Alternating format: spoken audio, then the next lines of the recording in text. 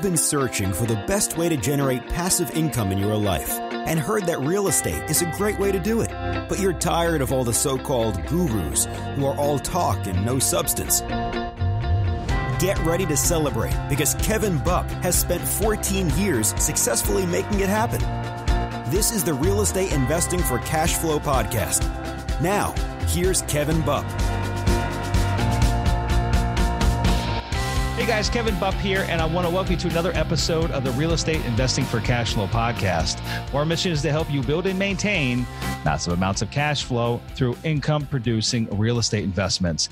Our guest for this week's show is head of the real estate group at Republic, Janine Yorio. Now, Republic is a leading alternative investment platform open to all investors and has closed over $150 million in investments in 200-plus companies throughout 100 countries.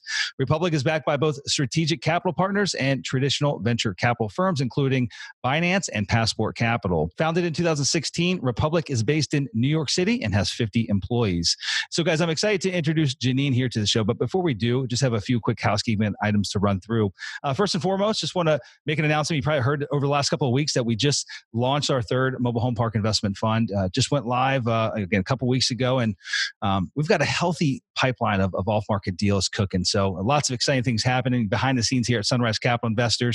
If you guys want to learn more about partnering with our team, which has a proven track record, we've been doing mobile home parks for nearly a decade now, and we've got the case studies to back it up.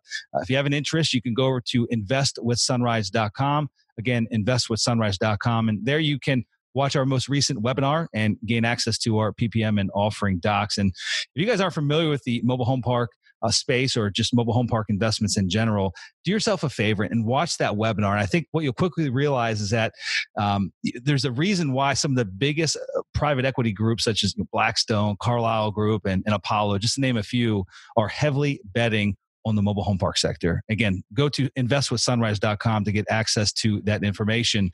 Moving on here, if you guys love what we're doing here at the Real Estate Investing for Cash Flow podcast, please take a moment and subscribe to the show. That way you get notified when new episodes go live. And also, please leave a review and rating. And that's how we attract awesome guests such as Janine to the show. Lastly, here, before we get on with it, I want to remind you of the free 30-minute phone call I offer each and every Friday. This is where I set aside 2 or 3 30-minute time slots. Been doing it now for over 6 years.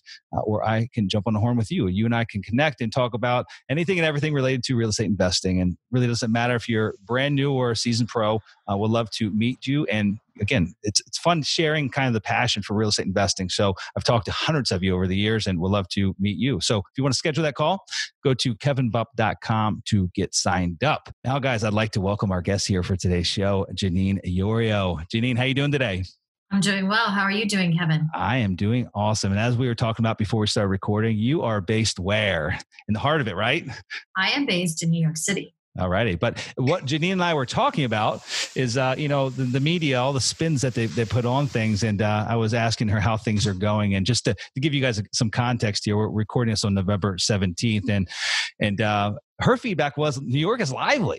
She was out and about, and restaurants are busy. They're humming, lots of energy. And so that was very promising to hear. As we know, if we only gain our news from CNN and Fox News, that we all get steered in very probably wrong directions. And so I'm glad to hear that, Janine. I'm glad to hear that you and your family are doing well, and things are hopefully getting back to not normal yet, but at least a little bit more normal than probably what they've been for the last 7 or 8 months.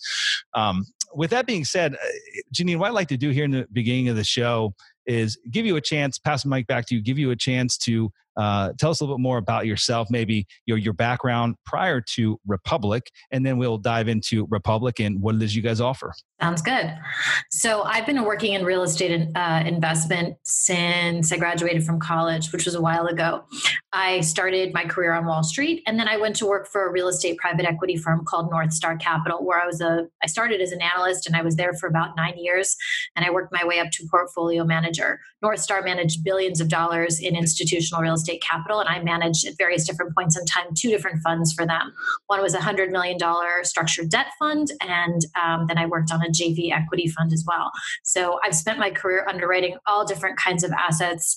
I have a lot of experience in the hotel space because I was also the head of real estate development at Standard Hotels in New York.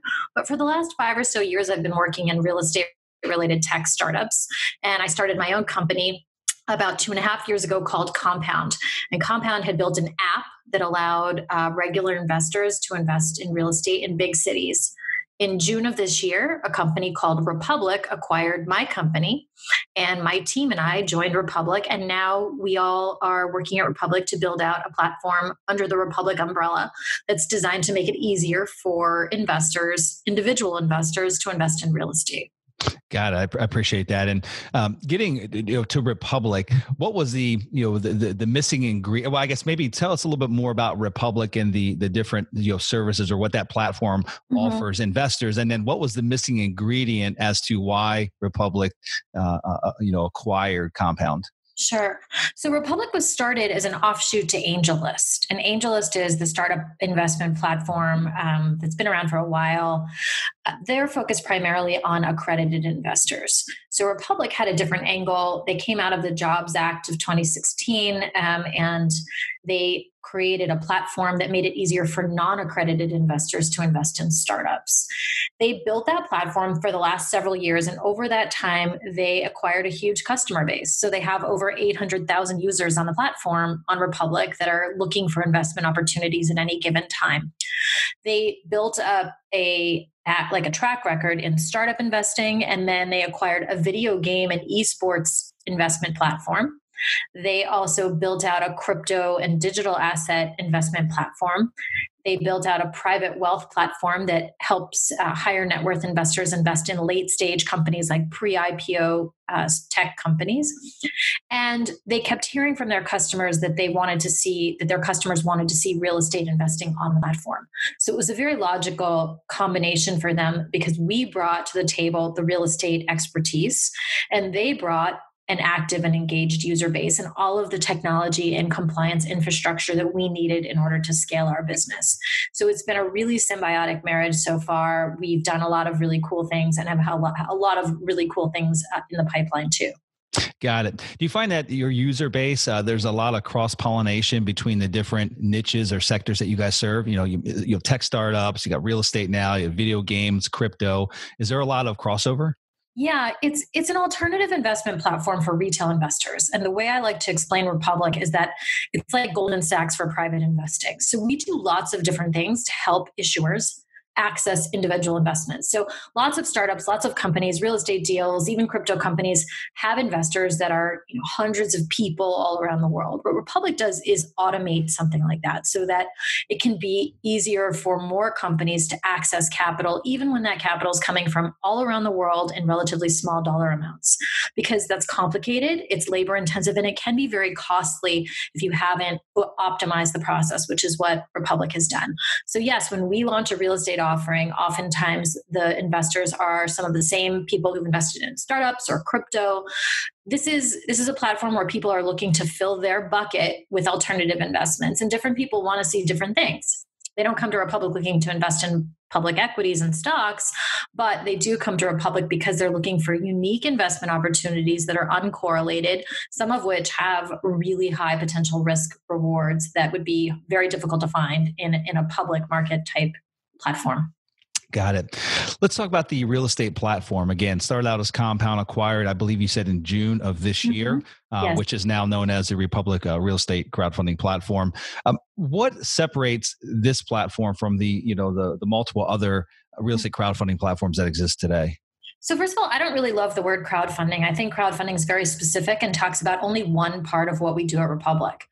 So retail investors can invest through regulation crowdfunding, which is an SEC exemption that's very specific. Republic does a lot more than that. There are other exemptions through which issuers can raise retail capital. There's Reg A, there's Reg D, which is what most private real estate funds have been using for a long time. So there are lots of different tools that an issuer can use, and Republic can help any issuer use any of those tools. It just so happens that crowdfunding is the one that I think had captured the popular imagination the most, but it's not even the biggest revenue source or biggest pipeline at Republic. We do a lot of our offerings off platform. They may not even show up on our website if you're not an accredited investor.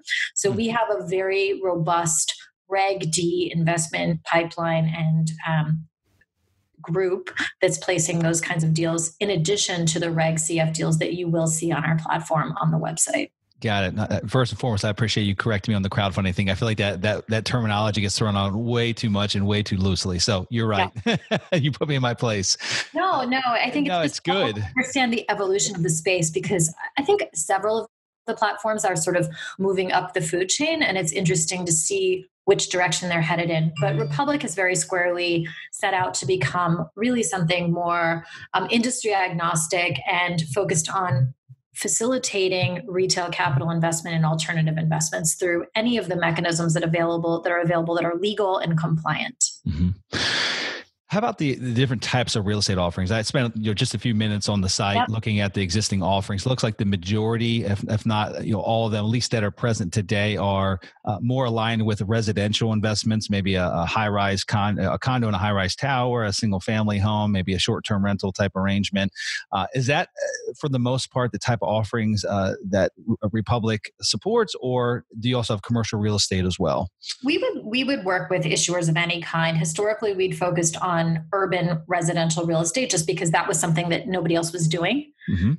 But that was at Compound. Now that we're part of Republic, our mandate is much broader, and we will gladly work with issuers that are looking to raise capital for commercial projects, for literally anything that falls into a real estate category. So we've seen really interesting things from companies that sell billboard space, solar panels. There are lots of different kinds of real estate that we would be excited to offer to our investors. But again, not all of them will appear on the Republic homepage because not all of them are Regulation CF offerings. So we do have offerings live even today that are not on that website, that are commercial real estate, and they are in different categories than residential. They're just not open to all investors, so they don't appear on the main website.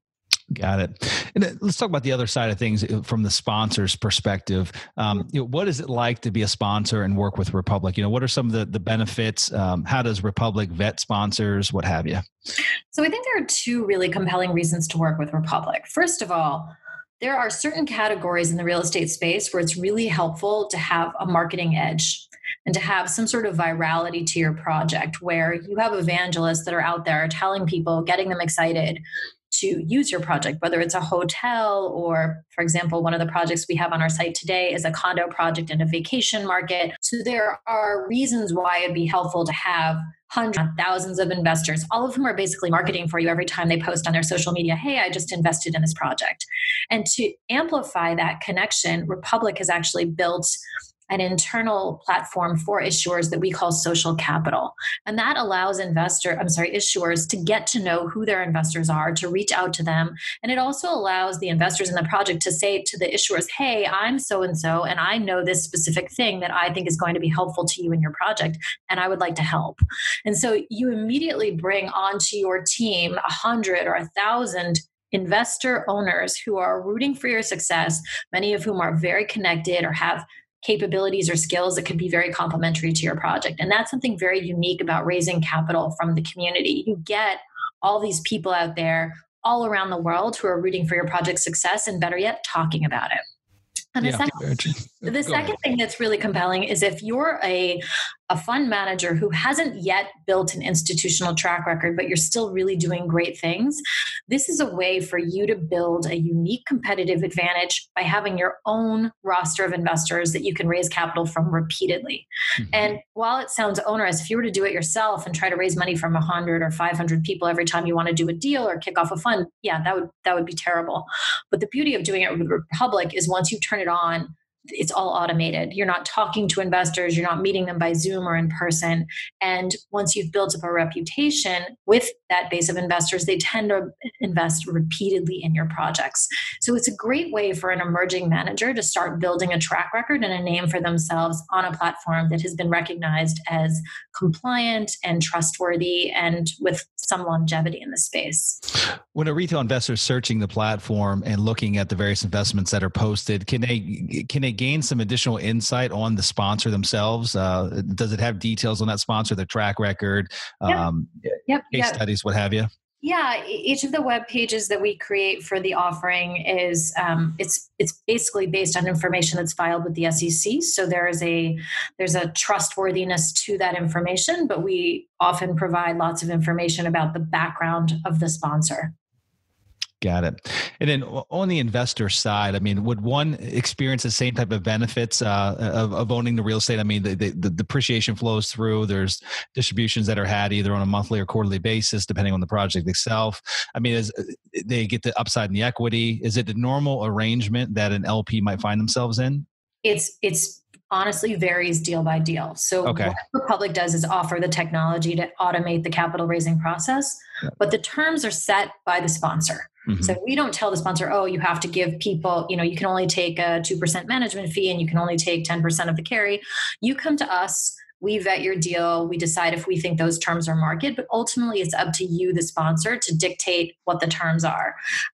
But obviously we're looking out on behalf of our investors and aim to make sure that deals have market rate terms and that they're equitable to investors. But yes, the intent is for each individual offering to be like any other real estate offering, where you're either investing in a fund or a project at market standard terms, and you get treated like all of the other equity in that project, pro rata or pari passu, depending upon the deal, and you see the same economics that you would if you invested in offline in a country club deal or through your broker or through any other way that you ordinarily invest in real estate. Sure, and I understand it's case by case, but what is I guess just on the platform itself and the real estate side of things, what is the typical investment size or minimum investment that you see in a lot of these different offerings? I mean, are we talking hundreds of dollars, thousands of dollars? Again, it totally depends. We had an offering on our platform where the minimum was $49. We also have an offering on our platform today that's open only to accrediteds, where the investment minimum is $50,000. So it really does vary tremendously, and it is set by the issuer, and it depends on which kinds of investors they want. In the case of that $49 minimum, there was a really strong social impact component where the developer wanted to be sure to allow members of the community where the project was being built to invest in the project. And so he intentionally set the minimum so low that literally anybody could do it. Mm-hmm. When we raise money for a more traditional fund, they don't want to have thousands of investors. They don't want to have people writing $250 checks. They want to know that their investors are serious, and ultimately they don't want to deal with that many small, inexperienced investors. So it really is up to the issuer to tell us what they're looking for, and then we figure out the best way to make that happen through our platform. How long does it typically take being a sponsor to get approved, vetted and approved and up on the platform, getting offering up on the Republic platform? What's the timeline normally look like? The pace is usually driven by the issuer. It depends on how organized they are. If they have everything already and they've been very meticulous with their accounting, we can have a listing live in about 30 days. Mm-hmm. Typically, it's probably on the order of 45 to 60 days, just because the issuers themselves may not be quite as organized as we would have hoped, but they set the pace. And truthfully, something could be live in 10 days, but they would have to have everything ready to go. Got it. Talking about COVID-19, we've been in this now for 8 months. I guess you can really look at the start and at least how it's been affecting the U.S. going back to March. Have you guys noticed any trends or patterns as far as a lot more capital raising activity or less capital raising activity? And I know the acquisition compound to Republic happened in the middle of all this, but I mean, just generally speaking, has there been an uptick or a downtick overall? So we've seen an overall increase in investment volume since the pandemic. In fact, we've had Republic as a platform has had some of the best months they've ever had since the pandemic hit, which is really interesting and very counterintuitive. What has worked is also kind of intuitive. For example, we did have a hotel offering on the real estate platform that did not perform very well. People are looking for things they understand. They're looking for safe categories. Residential real estate is doing really well, as you've probably heard in the media. People are buying homes at record rates, and they're buying second homes. And so the residential category is performing really well.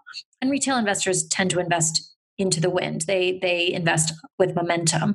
And so those categories have performed better than some of the more counter-cyclical or contrarian plays that I think the institutional investors have more of the stomach for. Mm-hmm. I know you'd mentioned a stint that you did at Standard Hotels. Obviously, so you're very familiar with the hospitality industry. It's the industry that's getting the deepest and greatest impact as a result of COVID. What are your general thoughts on, that industry as a whole? Does it pull itself back out? If so, time frame, we talking 12, 24, 36 months? I mean, there's a lot of pain out there being felt, but what are your general opinions on that industry? So I think there are two asset classes that are getting hammered right now. Retail. Yeah. and hotels. So I think the difference between the two is that retail, I don't see a bright light in the near future. I do think humans are ingenious and they will figure out really creative ways to use all of that excess space, but nobody's cracked that code yet. Mm-hmm. Hotel, on the other hand, as soon as COVID is not a threat anymore, whether there's a vaccine or we have herd immunity or people just stop being afraid of it, I think we're going to go into a period of time that is going to look like the roaring 20s. And everybody of every age is going to party their tail off. They're going to start booking vacations and they're going to go nuts because they've all been locked down for way too long, myself included. And I think the hotel and resort space is going to come back guns a-blazing. So I have no doubt that hotels will come back. And yes, there's going to be a lot of pain between now and then. But the thing with real estate investors, the good ones, is they invest for the long term. This is not stock market investing. You can't take its temperature every month, and you shouldn't mark to market that frequently. When you invest in real estate, you have to take a real estate time horizon, which is 5 to 10 years. And even the bigger funds, the wealthier families, they think about real estate in 20 to 50 year intervals. Like if you look back in history at some of the darkest days in real estate investing, the big real estate families doubled down when places were on their knees. So for example, Rockefeller Center was built during the Great Depression, when literally nobody else was building anything. The Rockefeller family had the foresight to realize, okay, the city's going to come back. This location is a can't miss, and they double down. So that's not for everybody. Most people don't have the stomach. Most people don't have the foresight. Most people don't end up that rich. But to the people who have the ability to look into the future and see that this too shall pass, that humans they have amnesia. They forget about bad things and they move forward. And history is almost always an upward trending line. Mm-hmm. So those people will have the ability to invest in some of the deepest dips we will have seen in our lifetime. And my prediction is those people are going to make out like bandits. So I think the retail investors who can start to think like that, put on their long-term caps, look for distress in areas that are going to come back. It's just that nobody knows exactly when. I think there's a tremendous amount of wealth to be created right now. I haven't been following any of the hospitality sales. I will say that I've seen a massive uptick over the past 3 or 4 months on Crexy, just listings coming over, with probably 70% of them being hotel listings or hotel auctions, probably more attributed to CMBS defaults, what have you. What are your thoughts as far as, I mean, have you seen, I know that you're tied, pretty deeply rooted into just the real estate industry in general. Have you heard of, are there discounts being had? I mean, or not yet, too soon? Well, there haven't been as many transactions as people were expecting. And I think that's true across a lot of categories. I think New York City condo is another asset class that's been hammered.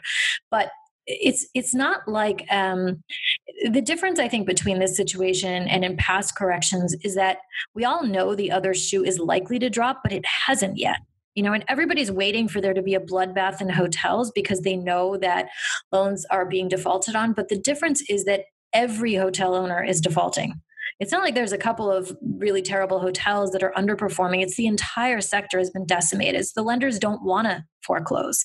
So I don't think that there have been as many sales as people were expecting to see. So assets haven't really repriced yet. I think a lot of people are gathering dry powder and waiting on the sidelines for the moment when the transactions actually start happening at bargain basement prices. But the truth is it hasn't really started yet. Yeah, I very much agree on your perspective on retail and hospitality. The one elephant that I don't think we've talked about is office, right? And that's kind of the, I guess you could go either way, right? If we get a vaccine and people start feeling safe again, I think a lot of companies have found that maybe they're just as productive, if not more productive, by being remote. But I think equal amounts of companies have found that they've lost some efficiency by not actually having a collective office setting where their staff can come in. And so, I think the unknown with office is, will people go back to working in an office? Will only a portion go back? Will we have an excess amount of office inventory? And, most of these leases are 3, 5, 10-year leases, long-term leases. So in my opinion, it will be kind of a delayed pain that is felt if and when it's felt. I mean, what do you think? I think that working from home sucks. I think it's depressing. I think it's terrible for morale. It's horrible for collaboration. I've watched the younger members on my team, I think, really struggle with I wouldn't call it mental health because that implies a seriousness that's probably not there, but going to work in an office, okay, it's not all, foosball and high fives, but it's oftentimes a lot of fun, right? Those casual conversations you have with your coworkers, going out for lunch, what are you wearing? What'd you do this weekend? That's over. It doesn't happen by Zoom. And yes, people might be finding more time because they're not commuting, but it's not like people are, writing the great American novel during that time. They're just watching more Netflix and drinking more. So I think once the world returns back to normal, we're going to be so happy to see our coworkers and to do things in real time. I think office space may end up looking differently, but I don't think there's going to be a sudden movement where all of a sudden everybody wants to work from home. There are a lot of people out there that chose to work in offices because they like to be around humans. Even the introverts, I think, are finding they need human interaction more than they ever really thought. Mm-hmm. And this whole shutdown is in some ways highlighting how important that is to mental health and morale. So I think long-term office is probably fine. There is probably an overbuild situation in the near term. I think corporate credits remain pretty strong. So it's not like there's an underlying issue where the corporations that have signed the leases themselves are having trouble and they're needing to cut costs. So I don't know if it's going to be as bad as we think it will be. I think near term, there's going to be some pain. But again, I go back to my original point, which is don't think about this in 1 to 2 years. If you look out at 2030, where do you think office space is going to be? Do you think everybody's going to be holed up in their guest room wearing pajamas on their bottom half 10 years from now? Nobody ever took over the world that way. So, and there's a reason. So it's just kind of like school. 6 months ago, everybody's saying, oh, this is going to be the end of school and school's going to be fully remote. Well, anybody that has a child will tell you right now, there is not a chance in hell that school is going to be fully remote ever. It doesn't work. And I think we're going to start really seeing how it doesn't work for most people all the time in office. Maybe we move to a more flexible model where people are working from home 1 to 2 days a week. But this idea that companies will be fully distributed, I think that's going to still be a very fringe thing. I think that's a really good comparison that I've never really thought of. Children with virtual learning. So our kids down here in Florida, at least in the county that we're in, they went back. They went back a few months ago, and so they've been full 5 days a week in school, and it's been amazing, right? Like they've basically it's like time.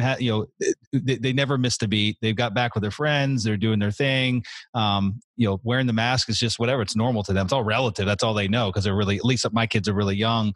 But during the short stint of time where they had to do the virtual learning, at least in my family, it was an absolute disaster. Disaster. A disaster. The worst thing ever. And I think, just talking to friends that have families, kids of different ages, again, ours are really young. We've got a first grader and then literally like preschool, right? So it's not really a good comparison, but we have lots of friends that have kids that are in junior high or high school. And I would say that just from those conversations, only the minority of those have felt that their kids have thrived in a virtual setting. The majority are like, they need to get the hell back, right? Like minority, they're losing their mind. I would say minority to me means 49%. The number of people I've heard who have said their kids are thriving is like, I would say 2%, right? It's fair point. Fair point. So give me a different terminology, not the minority. No, so the very like low minority. It's a fringe. It's a fringe. It's a fringe thing. It's not a mainstream thing at all. And the other thing I think that's interesting is you think college students will be better. High school kids, they are struggling just as badly as the elementary school kids are. I have a cousin who's in college and she's been fully remote and she's really depressed. And I've heard the same thing about high school kids. I mean, that routine, that getting up, leaving your house, going and being around people, learning in a classroom environment, there's a reason why we've evolved. And that's the norm literally everywhere on the planet. You can go to the most remote rural societies and there's still schools, even if they're in a yurt. That's the way that humans tend to learn. And they've tried lots of things along the way. That one works best. So that's my analogy for why office is going to come back. But I also remember after 9/11, everybody said, nobody's ever going to work in a skyscraper again. Nobody's ever going to work above the 10th floor, the 8th floor, wherever the fire escapes can reach or the fire ladders can reach. And you know what? Within a year, everybody was working in skyscrapers again. So humans are really bad at terror and fear, but they're also really good at amnesia. And so I think that this whole, fear we felt during COVID, as soon as it lifts, it's going to be like it never happened. Yeah, no, I love it. I was just having the same conversation about 9/11 literally this past weekend with a good friend of mine that lived in New York City during 9/11 and worked in a high rise and had lived there for about 3 years thereafter. And basically was like, yeah, within a year and a half, everything was back to normal. Literally everything was back to normal. It was still a discussion here and there, but yeah, people on airplanes, but there was no trepidation that was a direct result of what had occurred, a year and a half prior. So yeah. And that's how I feel. I'm very bullish on America long term. I'm bullish on real estate. I'm bullish on lots of things, and I think this too shall pass. Yeah, agreed. Well, Janine, we're going to get personal now and go into what I like to call the lightning round. I'm going to ask you 6 questions, looking for 6 short answers. So, first one being your biggest fear. What is it? Oh, drowning. I think drowning sounds horrifying, right? That does, yeah. That or burning, or one of the two. I don't know. I don't know what. Burning would be quick, right? Drowning, I think you got like 2 minutes where you're gasping for air. Anyway, okay, let's change this. All right. One biggest regret. The one biggest regret is probably that I didn't pursue my really moonshot dreams harder. I should just go for broke when you're young and you can take on a lot of risk and try literally your most pie in the sky thing. What was that pie in the sky thing? I always wanted to be an on-air broadcast newscaster. All right. Good deal. Well, there's always time. There's time left. There's time left. Yeah, I guess so. I'm not dead yet. How about most influential book? I love memoirs, and I love any writer who's really good at turn of the phrase. So I love Nuala O'Feolane's books, Mary Carr, Frank McCourt, things like that. Okay. Outside the daily work, Ryan, what do you do to decompress? I like to restore old houses. Wow. Interesting. In the city or what? No, outside the city. I wish I could afford to restore old houses in the city, but a brownstone in New York City will set you back, I don't know, $5, $10, $15 million. No, I like to buy old houses that need to be fixed up and restored to their former glory. Okay. How about the one thing that you can't live without? I don't know. I hate to be cliche, but probably my children. Yeah, that's good. And then the last question, I think I know the answer, but I'm going to ask it anyway, because you kind of pointed out in the beginning is, what would your backup plan be if one day you woke up and decided you no longer wanted to do what you're doing with Republic? You wanted to change gears, pivot. What would it be? I always wanted to have a cooking show. I think like Barefoot Contessa, something like that, where I'm eating and drinking and making party food for all my friends on air. That would be my dream. I love it. That YouTube, it's all you. You can do it. I know, but it turns out I don't even like to cook that much anymore. So it would require a wholesale makeover of my whole life. But that is something I've always wanted to do, maybe for my second act. Yeah, good deal.